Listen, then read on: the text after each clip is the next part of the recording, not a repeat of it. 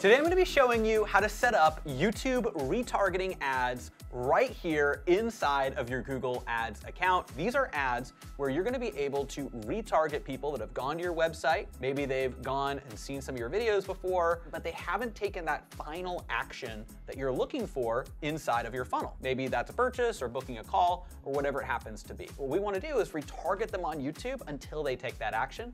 That's what we're going to show you how to set up. So what you're going to do is you're going to go over to your Google Ads account. If you don't have a Google Ads account yet, you can go ahead and just search Google Ads credit. And you'll actually get usually a $500 credit to start your Google Ads account. It's always good to start off a little extra money there. And then once you sign up, you're going to be brought to a page that looks like this. And before we actually create the campaign, there's a few things we need to do first in order to ensure we're targeting the right people and our goals are set up the right way. We're going to start off by linking our YouTube account. Now, the way we're going to do this is by going to admin, linked accounts, and then we're going to go to YouTube and we're going to click manage and link. Then what you want to do is click this blue plus button and then type in the URL for your YouTube channel, and it'll walk you through a couple steps to verify that channel and link that account.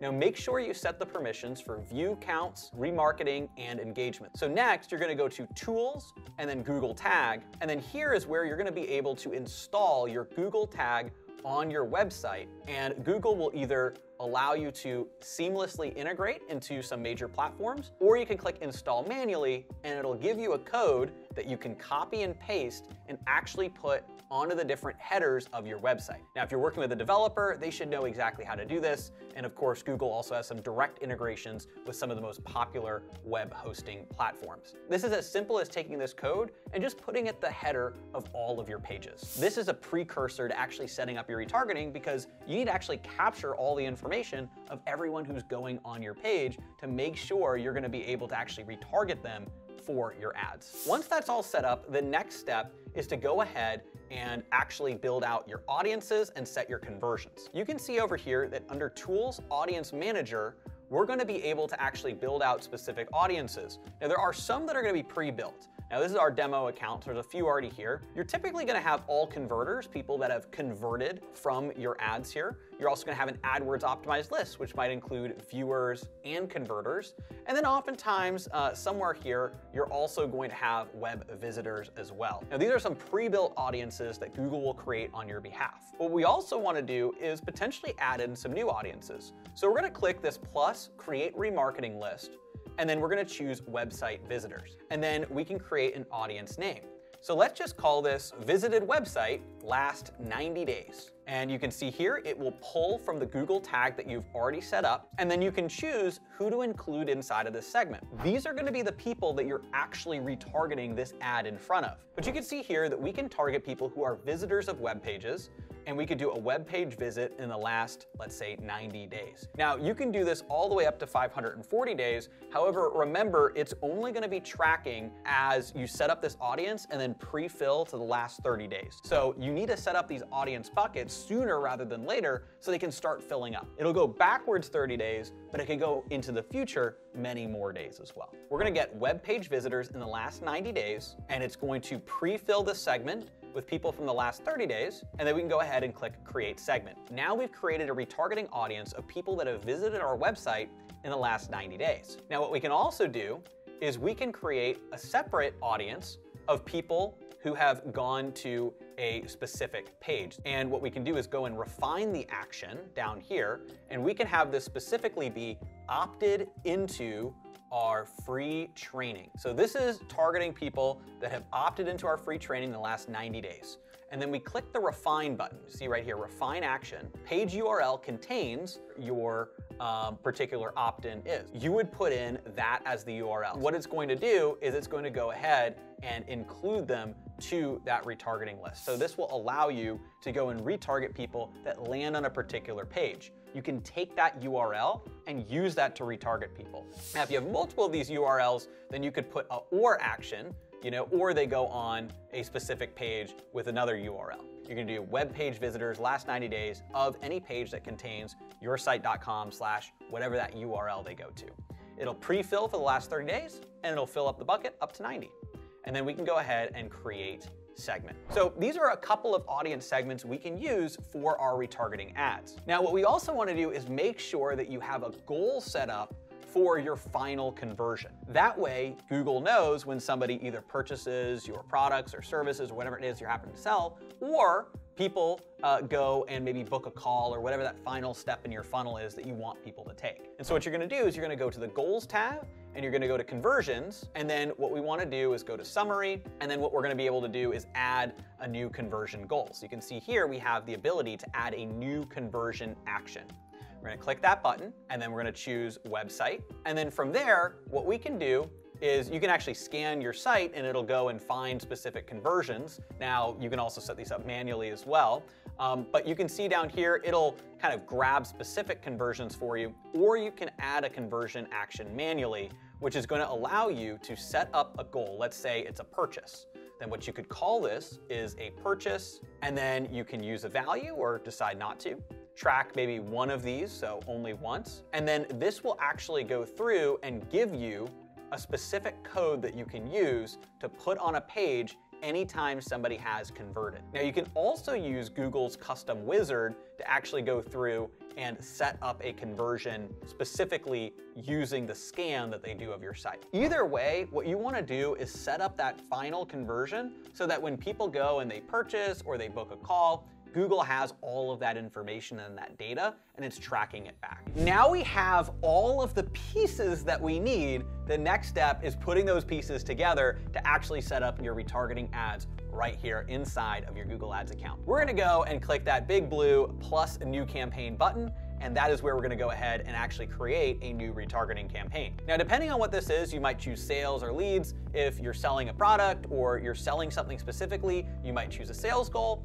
If you're more trying to get, let's say, phone calls booked, which is the example I'm gonna use here, we're gonna do a leads-based conversion objective. Now you'll see here that it'll actually pull in the conversion goal that you set up previously, and that will automatically optimize towards those goals that you set up inside of your ad account. So then what we're gonna do is we're gonna go ahead and click continue, and we're going to do this as a video campaign because we're setting up YouTube retargeting ads. Now what we're going to do is we're gonna go ahead and label this. I like to keep the date in there because that allows us to see, okay, when was this campaign created? And then we're gonna call this a retargeting campaign. This is YouTube. We'll have this be web visitors and opt-ins. So you can do a campaign that's just website visitors or a campaign that's just opt-ins. The opt-ins one is going to convert a little bit better just because these are people that have already gone a little bit deeper into your funnel. You're just bringing them down a little further. And so then from there, we're going to have this be whatever the final action is, which is book a call. Now we're going to skip over the lead form. That's not what we're doing here.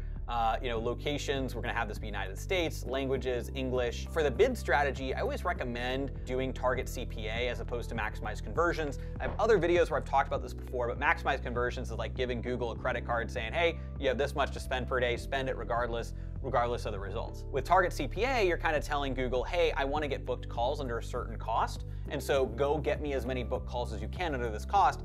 And if you don't think you're able to do it, don't spend all my money. It's like giving a budget to Google, which we've found 9 times out of 10 is gonna make sure your campaigns perform better. So Google tells you that you should set your budget at, like 10x, 5 to 10x, whatever you set as your target CPA. In general and in practice, we found just having a budget that is equivalent or higher than your target CPA, especially in retargeting ads, is fine. Now, as you want to scale this, you can add and throw more budget into it. And again, Google's going to try and get you to spend more here, but we have found in practice when you set it up as a TCPA campaign, as long as that budget is equivalent or slightly higher than what your target CPA is, it doesn't negatively impact the campaign.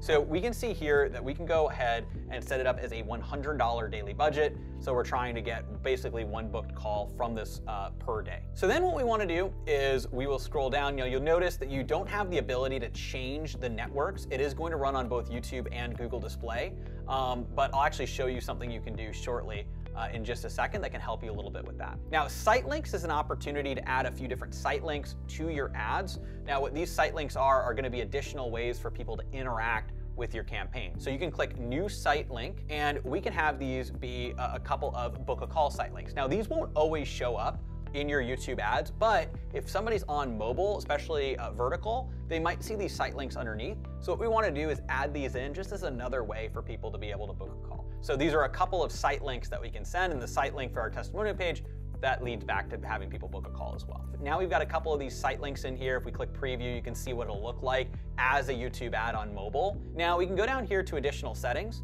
and this is where we can actually tweak and change a couple of things. So on devices, we've found when you set specific devices, if you turn off TV screens, that's actually gonna help boost your conversions. We've just found in practice that that doesn't have the best conversion rates. So typically we'll turn off TVs unless people want specifically that TV advertising, which can work well with retargeting ads. It's just you might not get the direct response conversions that you're looking for. And so then from there, for frequency capping, this is something that is important for us to look at with our retargeting ads. We don't necessarily cap impression frequency because impressions are people who are actually just seeing a little bit of your ad, but they haven't actually fully watched or engaged with that ad. What we want to do is cap the view frequency, which is people that actually watch your ad for a certain period of time. I like to do a per month, and I'll cap it to 3 views. This still tells Google that I'm trying to get as many impressions as possible, but limit the number of views. If somebody actually watches the bulk of my ad a few times and they don't take action yet, it might be time for them to see some other retargeting ads or wait a little bit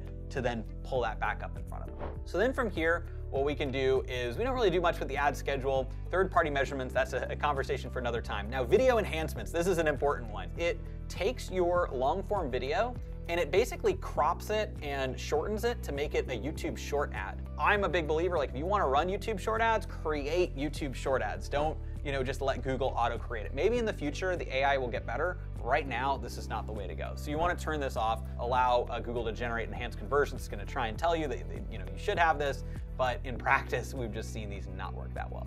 So we're gonna turn that off. We're gonna keep the ad group name the same, video conversions and the date. Now in the audience, this is where we're actually going and targeting specifically who we're looking to reach with this ad. So we're gonna click add an audience, and then you can see here, it's, there might be some suggestions, but what we're gonna do is we're gonna go and click create new audience, and this new audience is going to be our retargeting audience. Normally, you might target in separate campaigns warm audiences, which are visitors, people who view your channel, people that are generally engaged, we call those warm. Whereas hot retargeting is people that have maybe actually opted into your funnel. These are people that are leads, but they just haven't taken that final action yet. In this example, I'll show you how you would set this up as kind of a collective warm and hot campaign. Just know that you might separate these out in practice, especially as you scale. So you can see here in our custom segments, what we can do is we can go and add in those custom segments that we created. Now you'll notice that we have website visitors, and inside of here, this is gonna allow us to go and target these audiences that we had set up. And so what we'll be able to do is go ahead and target these people that have visited the page in the last 90 days. Now, it might take a little bit of time for this to actually populate and update. So it might show that you have 0, but that should load as it goes back retroactively and gets the last 30 days of data and then starts collecting more data in the future. And then from there, what we want to do is potentially add those opt-ins. So we'll look up that opt-ins campaign that we created as well. Now what we can also do is use some of Google's pre-built audiences. So under website visitors, you'll see that they have existing audiences of all converters. These are people that have converted over a period of time that Google has tracked on their conversion tag. Or all visitors. These are people that have visited your site.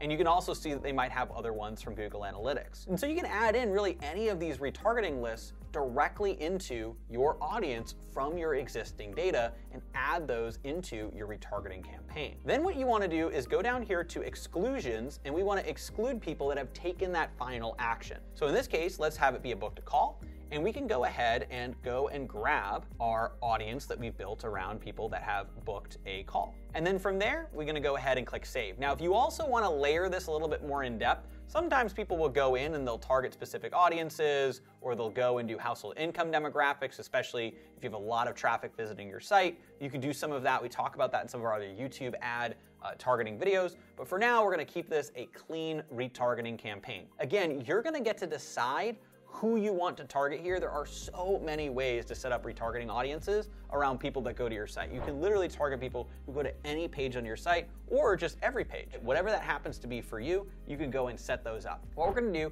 is go ahead and click save, and that's gonna allow us to create that retargeting audience. Now, this is really, really, really important. You have to turn off this next feature, optimized targeting. You can see here that what this is saying is optimized targeting will help you get conversions by finding people beyond your selected audience. Well, this is not good for a retargeting campaign because, again, this is retargeting people that have already interacted with your site, not people that are brand new. And this is going to reach people that are brand new. And retargeting ads work really well for your existing audience, but they don't necessarily work as well for people who don't know you yet. You want to use cold traffic ads to pull people in, and then retargeting ads to warm them up. And so now the final piece is to actually just go and set up your YouTube ad itself. We're going to go ahead and grab this ad, and we're going to paste this video in here. So the YouTube video here. And then what we want to do is put in what the final URL is. And then it's going to automatically generate a banner. You can also upload your own custom banner image. And this is what your ad is going to look like right here. It's going to play in front of other videos as that retargeting ad.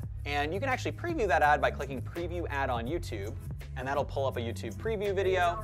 Test that, make sure it goes to the right link. And it brings people to that strategy page, just like that. And so you want to just make sure that all that works. You always want to click that ad, double check.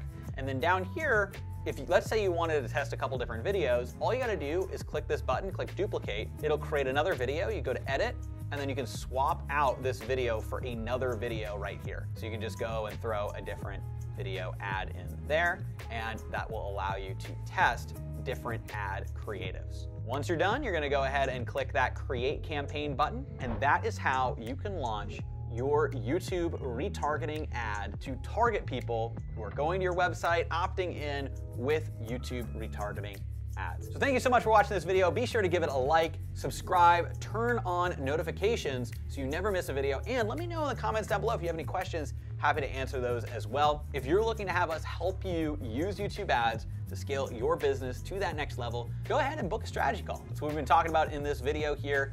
It is just a simple call where we're going to dive in, understand your business, and map out a game plan for YouTube ads. Complimentary call. I'll post that link down there at the top of the description as well. Also, I've got other YouTube tutorials right here on YouTube. So I linked a few of those in a card. I'll link some of them down below, and be sure to check out the channel for more tutorial videos on how to set up cold traffic ads on YouTube, how to retarget people who are watching your YouTube videos, and more. I'll see you in the next video.